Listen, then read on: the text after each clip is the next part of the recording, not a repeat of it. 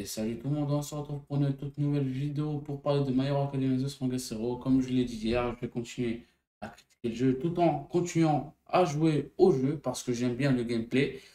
Mais il y a énormément de défauts.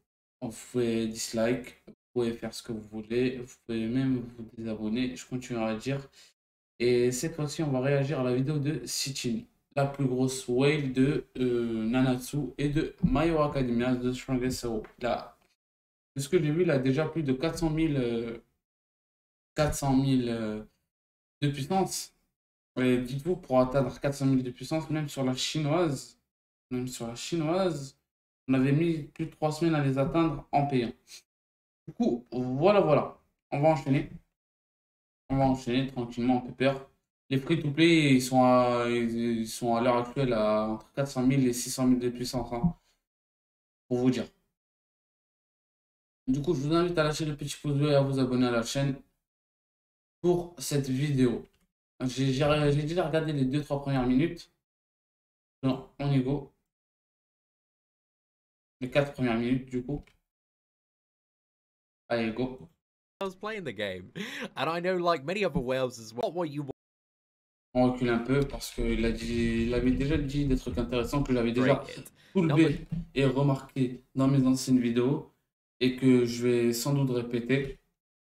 Mais vu que lui, c'est une whale qui a plus de 160 000 abonnés, le jeu va sûrement l'écouter. Les développeurs vont l'écouter, c'est sûr. Bon, c'est pas sûr, mais il y a moyen. Niveau 47, 424 826 de puissance.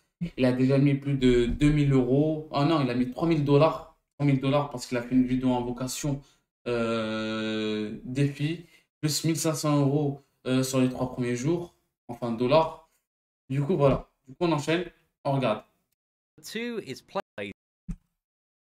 Problems aren't resolved very quickly. They're going to turn Là, il a dit que les problèmes qui doivent être résolus le plus rapidement possible, il va les énumérer là et il va en parler. into huge issues because I've been playing mobile video games now for about 8 years, and 5 years I've been doing it full-time professionally. I have played so many mobile games, I have watched other communities as well, and I know how Bon, the là, il number dit qu'il a 2 joué very énormément de jeux savage, mobiles. 1-star review bombs on Reddit. Et là, il Those va memes commencer à quickly become énumérer. very savage, 1-star review bombs and boycotts if issues aren't resolved. Il a dit que si ces problèmes ne sont pas résolus dans les prochains jours, dans les prochaines semaines, et que le boycott du jeu et que les mauvaises notes ne marchent pas, à faire changer le jeu, ben, faudra sûrement arrêter de jouer le jeu ou sinon le jeu va mourir pour les free-to-play. Surtout que le jeu se base pour les free-to-play vu que il y a très peu de cash player. And that is a very messy cycle, and it's a cycle that I just don't want to see happen to this game, but at the same time I feel like we're not getting the level of communication that we Là, il parle que la communication du jeu, excepté pour annoncer des portails, des bannières ou des nouveaux packs ou quoi que ce soit, ou des nouveaux events, elle est nulle, elle est pourrie. need from the developers of this game. We really need a transparent Bon, lui, il le dit d'une façon plus diplomatique. Moi, je le dis d'une façon plus crue et plus sauvage. Du coup, ça se résume à peu près à ça, hein. level of communication about some big issues that are rising as many of us kind of get into the mid game of My Hero the Strongest Hero. It becomes very apparent there are some very big problems. Bon, là, il commence à trop rallonger sur le défaut. This game has a terrible energy system. Là, il parle de la stamina. Le problème qui revient le plus souvent, j'en avais déjà parlé, que du fait que juste dans le mode solo, on va dire que sur les 8-9 modes qu'il y a, il y en a au moins 7 ou 8 qui demandent de la ressource de stamina. Et que chaque utilisation dans chaque mode revient à utiliser 25 points de stamina. Sur 160 points de stamina et avec une régénération de 100 avec le dormitory plus les 3 régènes aux 3 heures différentes, ça fait 100. Et la régène automatique, on est quasiment entre 350 à 400. Mais bon, ça, c'est sans compter les tryharders. Il y a très peu de tryharders et surtout que les tryharders ne sont là que sur les premières semaines. Après, ils vont commencer à jouer casuellement, tranquillement, sans forcément se voler. Et plus on avance et plus on verra que le jeu devient de plus en plus cher. Je vous expliquerai ça dans la vidéo soit d'aujourd'hui, soit de demain. On continue la vidéo. Number two is a huge lack of free-to-play coins and summons. They dry up really, really quickly, and free. Maintenant, là, je résume très rapidement, on va directement passer au troisième truc. Là, il parle du système d'invocation où il y a énormément de portails, que ce soit, que ça soit sur les cartes ou encore sur les personnages. Il n'y a pas assez de pièces d'héros à gagner ou à farmer pour pouvoir invoquer surtout tout ce qu'on a. Enfin, principalement sur les cartes passives et les cartes compétences actives, plus le personnage. Plus dans 6 jours, on aura un futur portail très important qui va défoncer All Might. Is very, very dry once you get to the mid-game, and proving to be a massive turn-off for so many players. But also, on top of that, point number 3 is a huge over-monetization of content and events. And we'll talk about that and kind of what it entails, but pretty much everything that you play in the game has some sort of element where if you pay, you get much better rewards for doing it, and I feel like that is. Il a dit que le jeu était très axé pay to win et que plus tu payais, plus tu recevais de meilleures récompenses et que cet aspect-là pourrait détruire le gameplay des free-to-play. To make sales and milk whales and provide good value for dolphins, but I don't think monetizing absolutely everything, just like. Vu qu'il il a dit monétiser, mais vu que chaque chose peut être tout simplement payée en fait. Dans ce sens, la stamina peut être payée, les, les monnaies des différents shops, des différentes boutiques peuvent être payées, les fragments des personnages, les tickets peuvent être payés avec votre carte bancaire. Et ce qui fait que ça donne énormément accès au système VIP et au Cashplayer. To the roof, man, is a good way to go. I think that's a very unsustainable way, and also makes the game feel a little bit grubby as well. I really, really don't like that, and we'll talk about that. It feels really, really bad. And like, what was it, $700 the other day on 6-star card summons, and I got like, what was it, $700 the other day on 6. Il a mis plus de $700 aujourd'hui sur le jeu. Okay. Star card summons, and I got like 3 6-star cards, and it didn't really like benefit me that much, man. The whole experience. Il a mis $700 aujourd'hui sur les cartes. Felt really. Je pense que c'est suite à sa vidéo invocation. Là, je l'ai pas vu. Pretty bad, okay. And also the process of combining cards and getting unlucky and like, what is it, losing like 3 cards feels really, really bad as well. Pour avoir 3 cartes, il dit que c'est très mauvais dans l'ensemble, que ça soit pour les free-to-play ou encore les cash players, parce que ça nuit, pour moi, là c'est mon avis personnel, ça nuit à l'expérience du joueur, du fait qu'on puisse payer toutes les cartes en fait, sans forcément farmer ou quoi que ce soit. Du coup, le PVP auto, on se fait rouler par les grosses whales.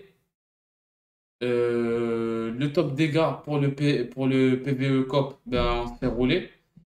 Pour le PVP Warzone, on se fait rouler dessus parce que c'est les 9 meilleurs persos de la box qui sont pris. Du coup, voilà, ça résume un peu le mécontentement de la plupart des joueurs.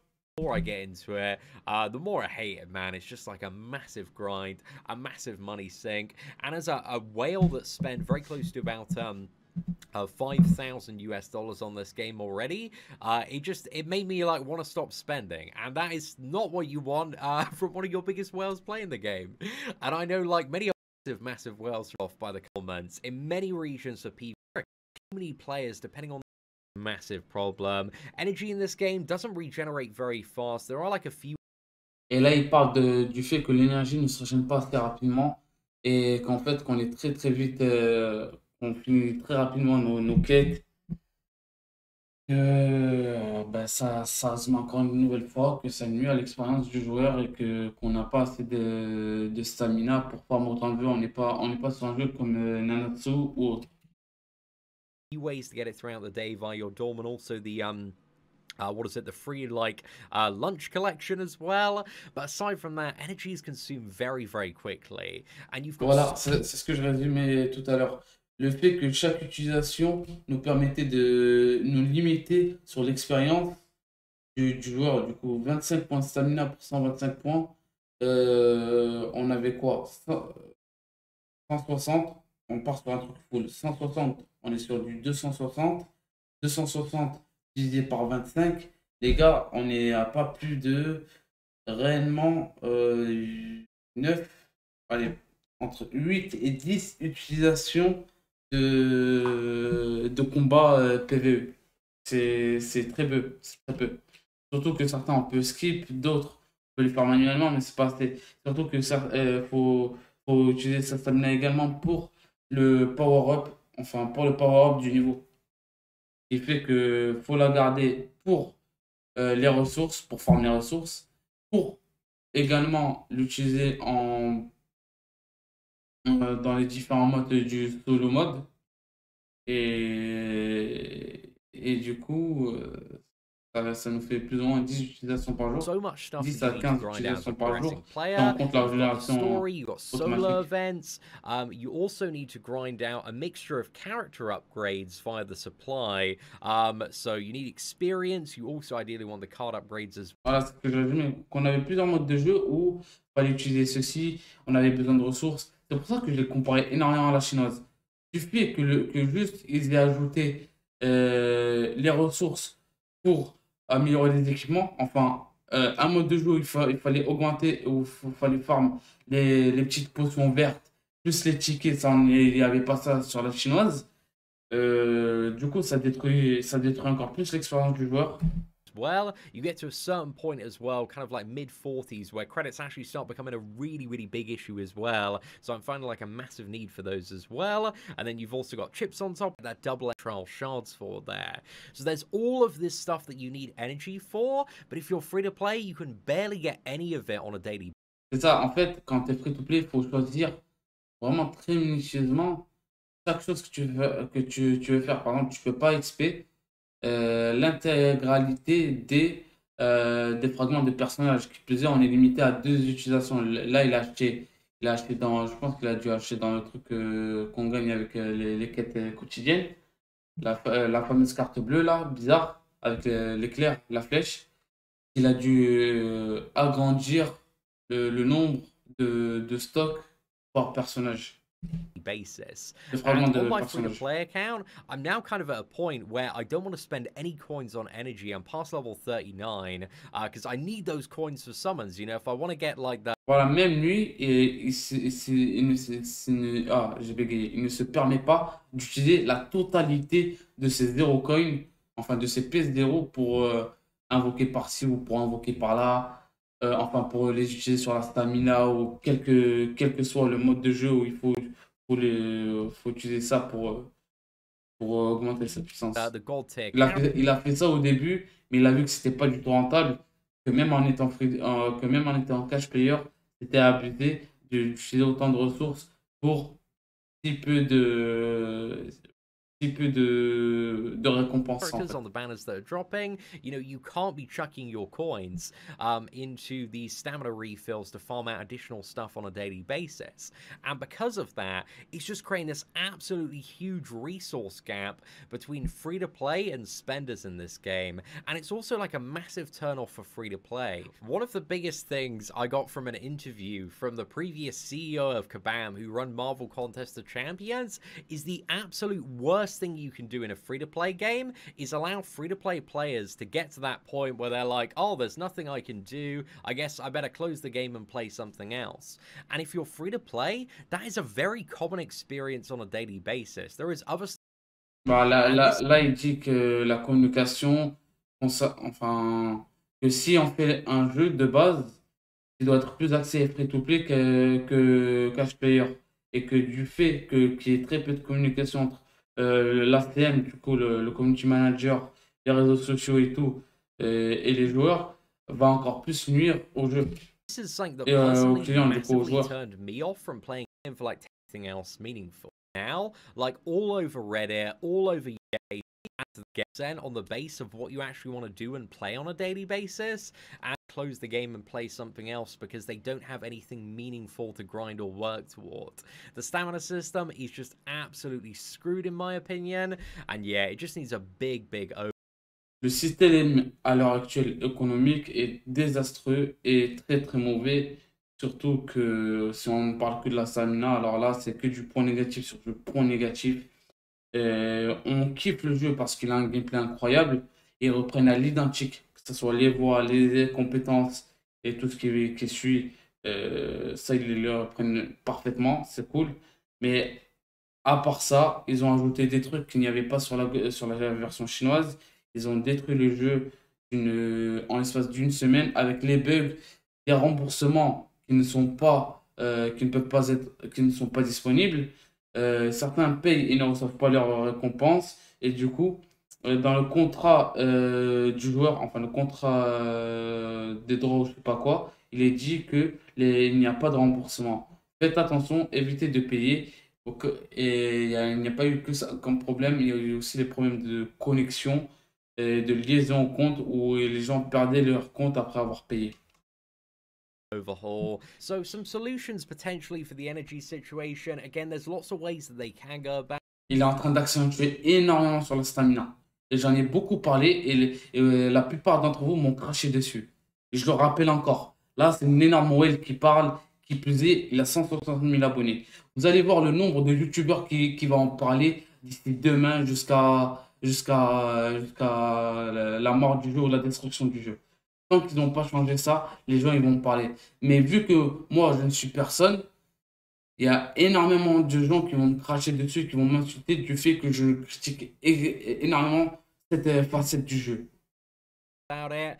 They could reduce energy costs but still keep the rewards and experience the same. They could add an energy refill to every summon and also backlog that and send out energy refills to the player base as well, so that free-to-play players again are focused on summoning and pulling the exciting new characters that they get to enjoy in this game, which I think is a very good move moving forward.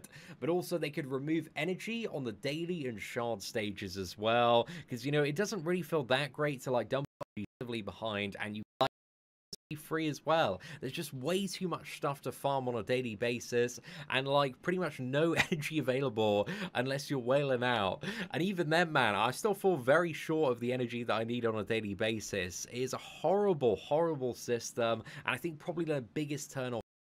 Il a carrément dit horrible. Il a dit horrible 2 fois pour vous dire à quel point même lui il est choqué et étonné que le système économique et que le système de la stamina soit aussi dégueulasse. For the game current for coins to guarantee that I get this, man. And I know there are some people who have been super lucky on this banner. They get All Might in the first multi, but there are also many people that have been massively shafted by this banner.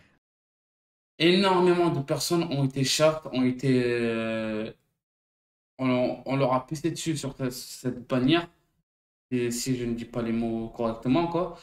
Et que le fait que il faut quoi 5, bon ça c'était déjà sur la chinoise, il faut 7 doublons, je crois, 8 doublons pour monter un perso SSS+, donc le maxé, le break limite au maximum.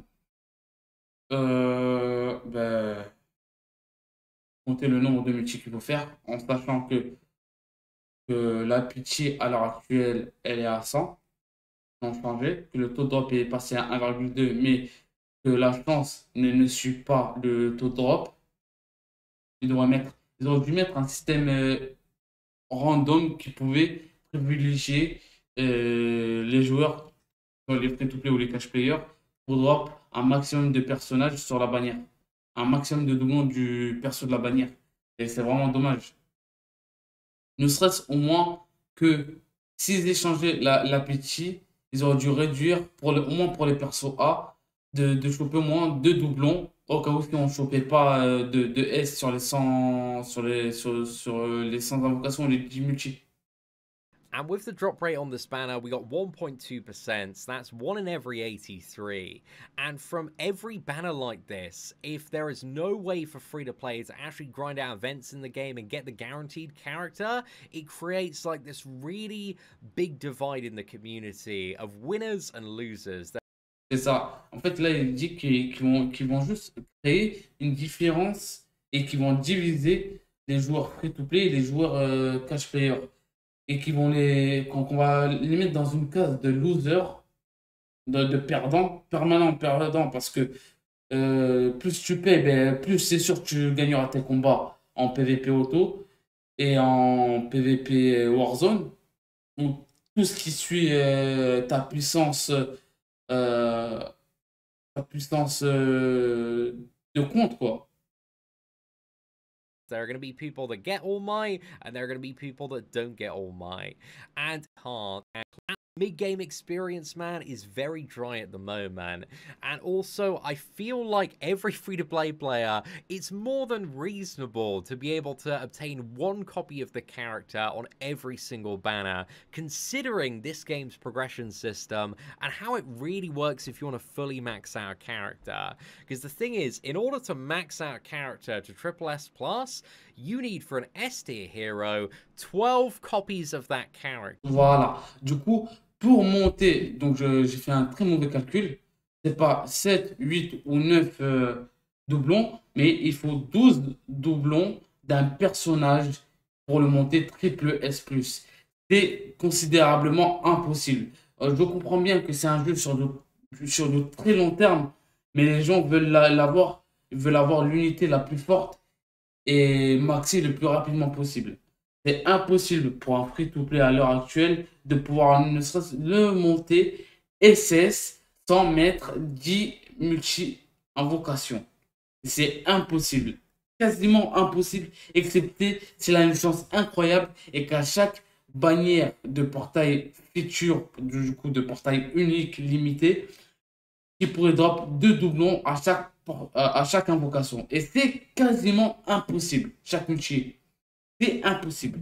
C'est mathématiquement impossible de provoquer autant de chances.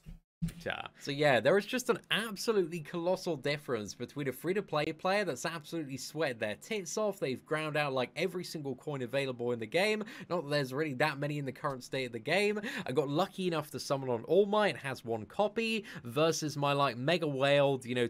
Et dites-vous que le prochain perso qui va sortir, vous savez probablement de quel perso je parle, ça sera soit Stain, soit Izawa. Mais pour ma part, je pense que ça sera plus Stain. Et Stain, je l'ai sur la version chinoise. Je l'ai juste S.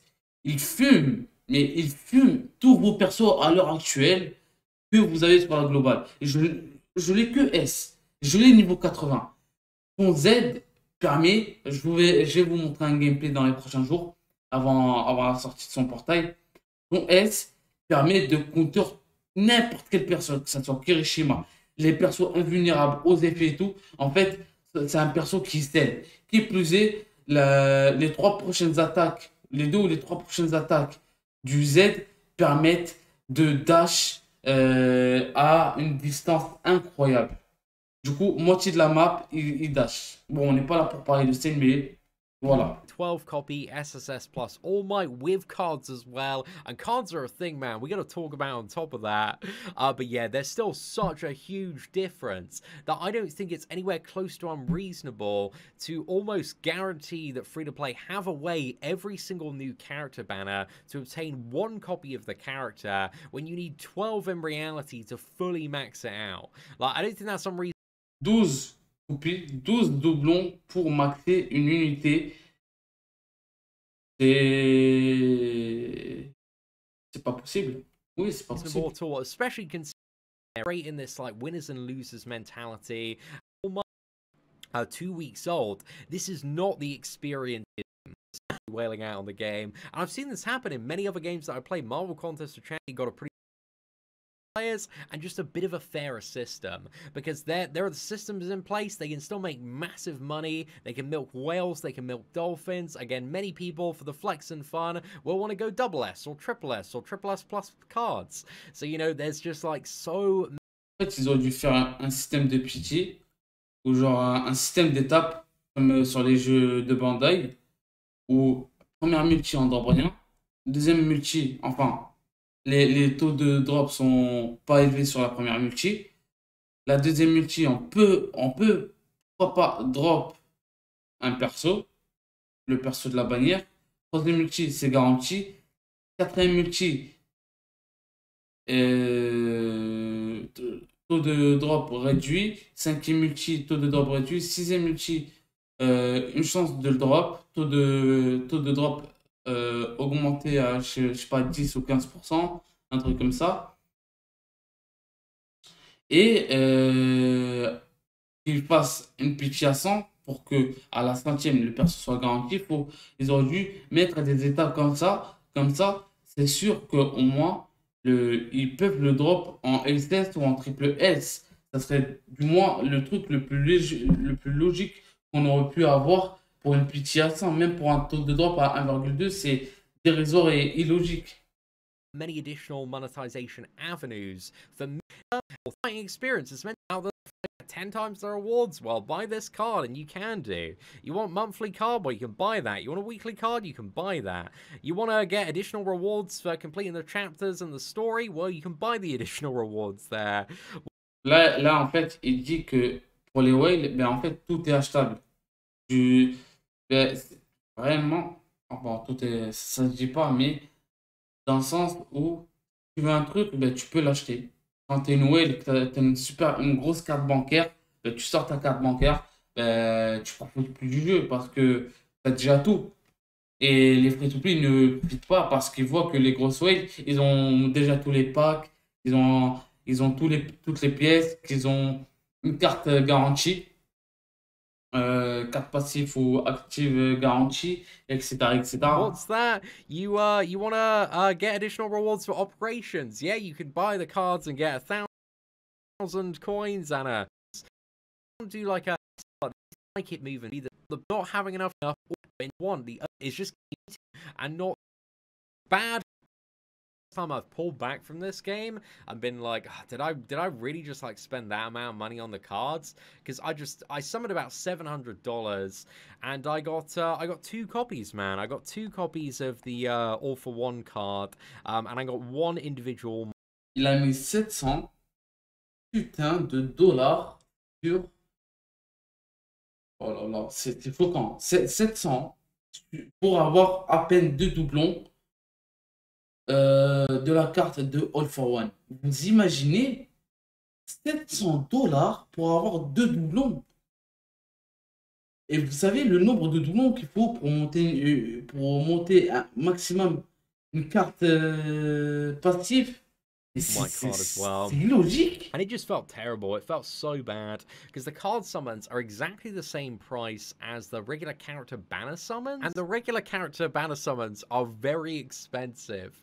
So there's just no way for free to play to even think about summoning on this banner, dude. And the cards are like ridiculously overpowered as well. They are really, really good. But also the pity system of having like a guaranteed 6-star every 100 attempts when the drop rate on a 6-star card is like 3%. Doesn't really make too much sense for the pity on this banner. I think the cost needs to go down to like 100 coins. There need to be more free card summons available. Because il a dit qu'il faudrait plus de cartes free-to-play disponible pour que ce soit pour les payants, enfin pour les Cashplayer ou les free-to-play.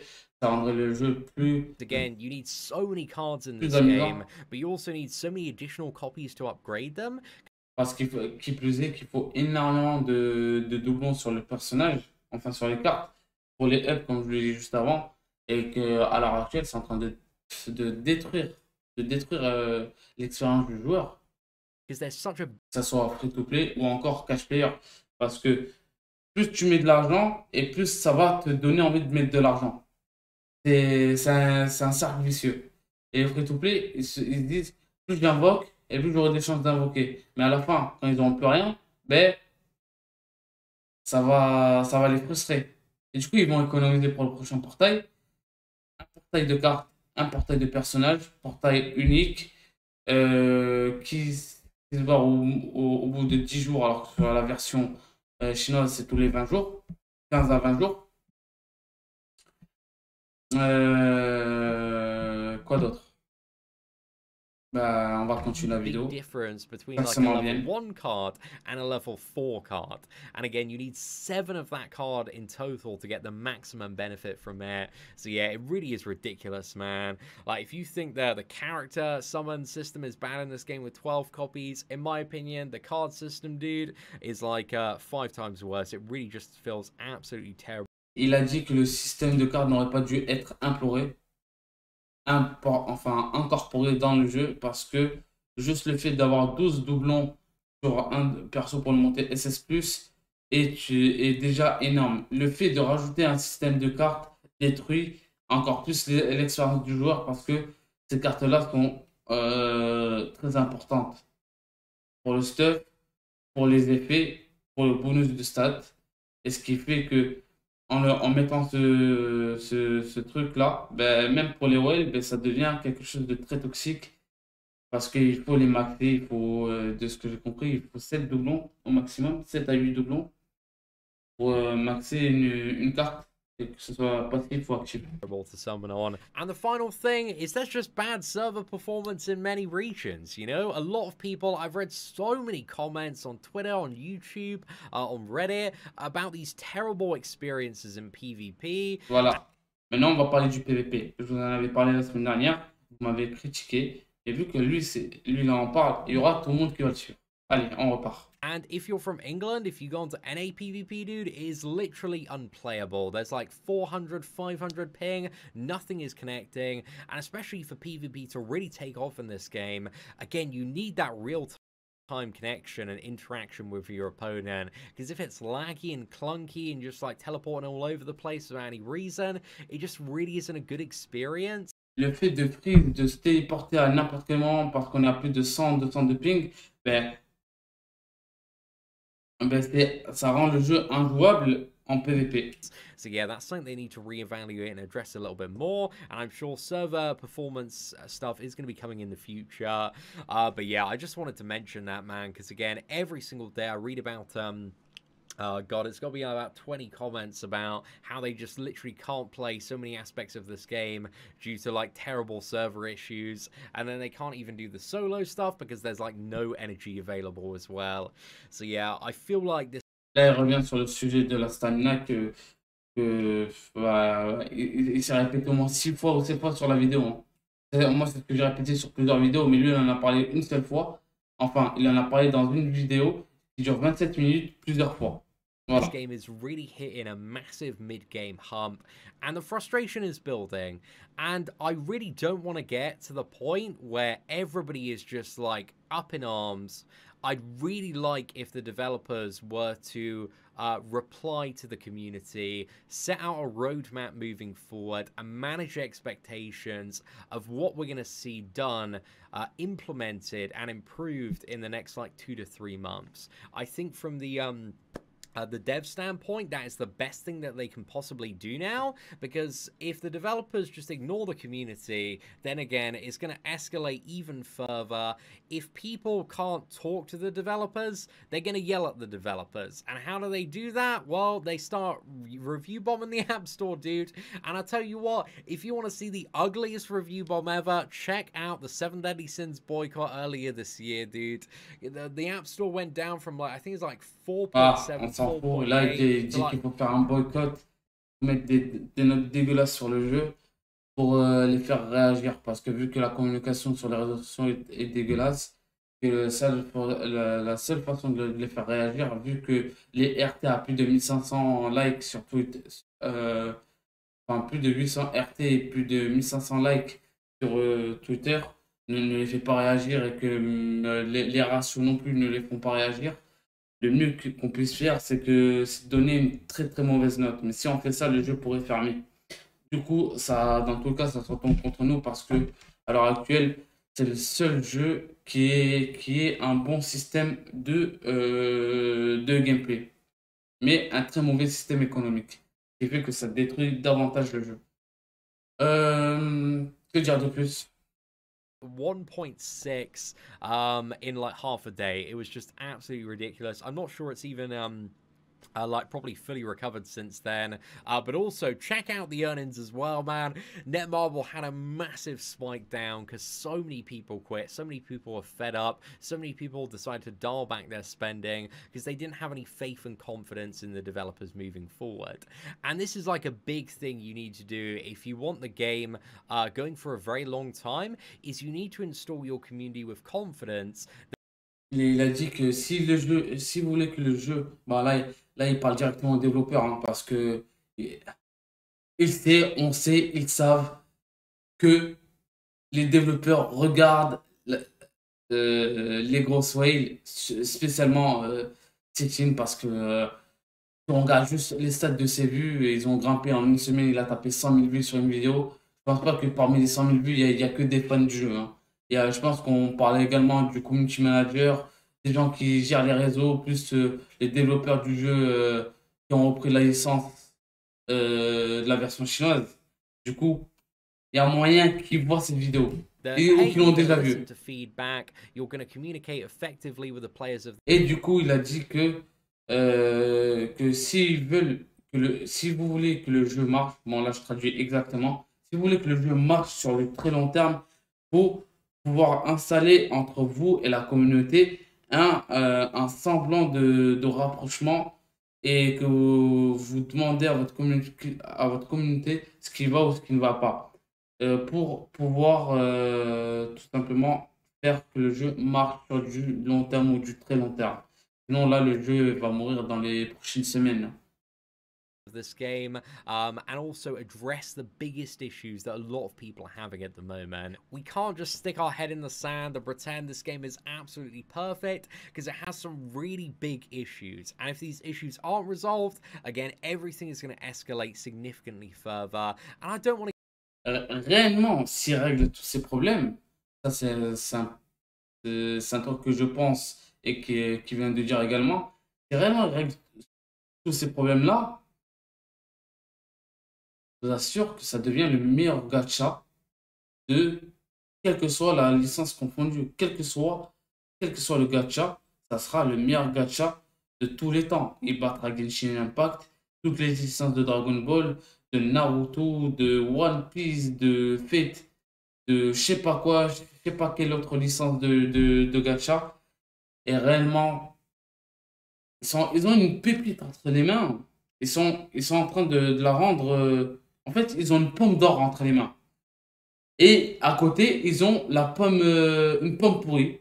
Ils ont mis la pomme pourrie à côté de la pomme d'or. Et la pomme pourrie est en train de transformer cette pomme d'or en pomme pourrie. Petit à petit, elle est en train de grignoter avec des vers à l'intérieur. C'est en train de faire ça. Et plus les jours passent, et plus on voit des défauts dans le jeu. Plus on avance dans le jeu, et plus on voit des défauts. La vidéo qui va suivre juste après ça, ça sera la dernière vidéo la dernière vidéo sur laquelle je critiquerai le jeu. Et vous allez voir que après ça, je vais faire que jouer au jeu tranquillement avec la sortie des portails. Et par-ci par-là, j'ai arrêté de critiquer le jeu parce que moi je peux rien y faire. J'ai pas 15 000 abonnés, j'ai pas 100 000 abonnés, j'ai pas 200 000 abonnés pour faire réagir les développeurs. Sur ce, je vous dis ciao, à la prochaine. Les lives seront repris dans les prochains jours. Et peace, prenez bien soin de vous. Ciao, ciao tout le monde.